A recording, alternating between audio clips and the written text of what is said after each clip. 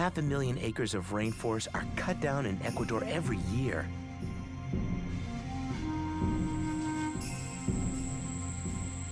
Luis and Santiago are racing to collect as many species as they can to breed in captivity before they disappear in the wild.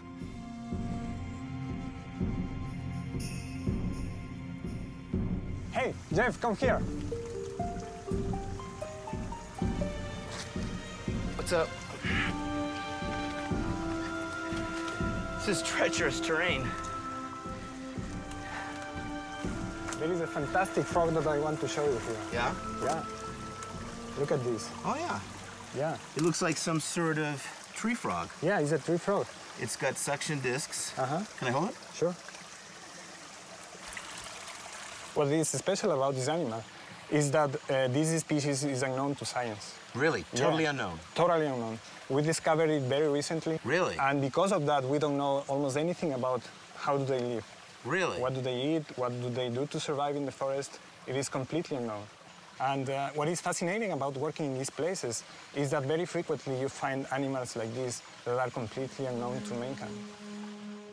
As the forests disappear, species like this could go extinct before we even know they exist. It takes about 3 years for a newly discovered species to be formally recognized by science. And a lot can change in 3 years. The situation is critical. The forest in Ecuador is disappearing faster than anywhere else in Latin America. Today, less than half of the original forest remains.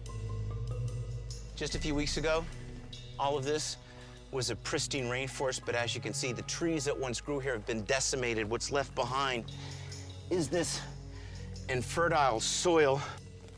Add climate change to the mix, and you've got a recipe for disaster. To fully appreciate the impact of what that could mean, I head into the forest at night.